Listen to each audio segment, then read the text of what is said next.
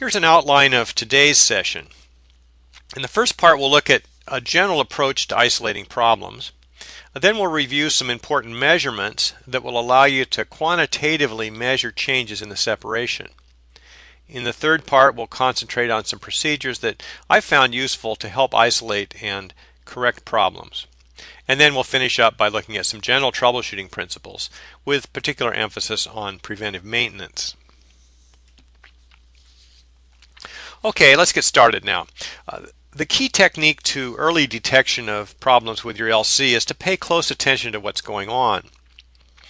Three key areas are pressure, leaks, and the appearance of the chromatogram.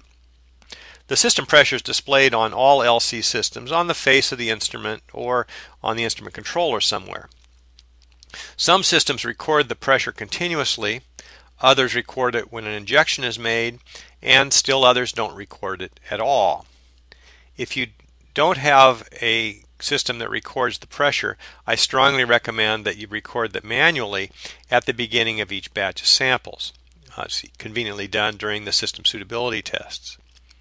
Pressure is one of the easiest diagnostic tools to use to identify LC problems, but if you don't know what the pressure is under normal conditions, how are you going to know if something is not correct?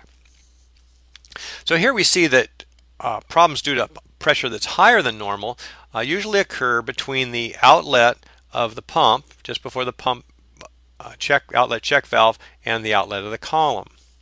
High pressure is most commonly due to some kind of a blockage in the system, and this often is this frit at the head of the column.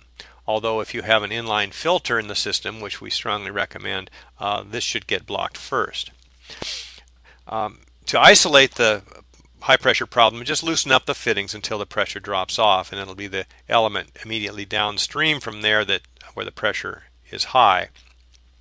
But don't overlook operator error as a possible source of problems as well. It is possible to set the flow rate wrong. And then also be aware that changing from one organic solvent to another sometimes can change the pressure as well.